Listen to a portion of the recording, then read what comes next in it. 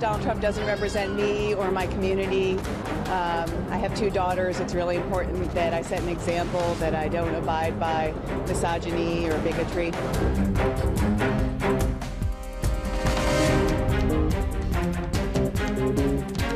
This president-elect represents hate, does not represent American values.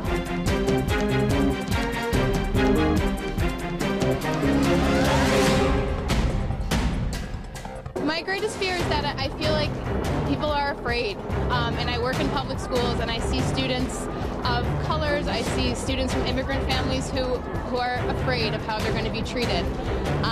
And it scares me, and I want to fight for them because they are Americans, they deserve to be here, they deserve to be treated equally, and they deserve a promising future.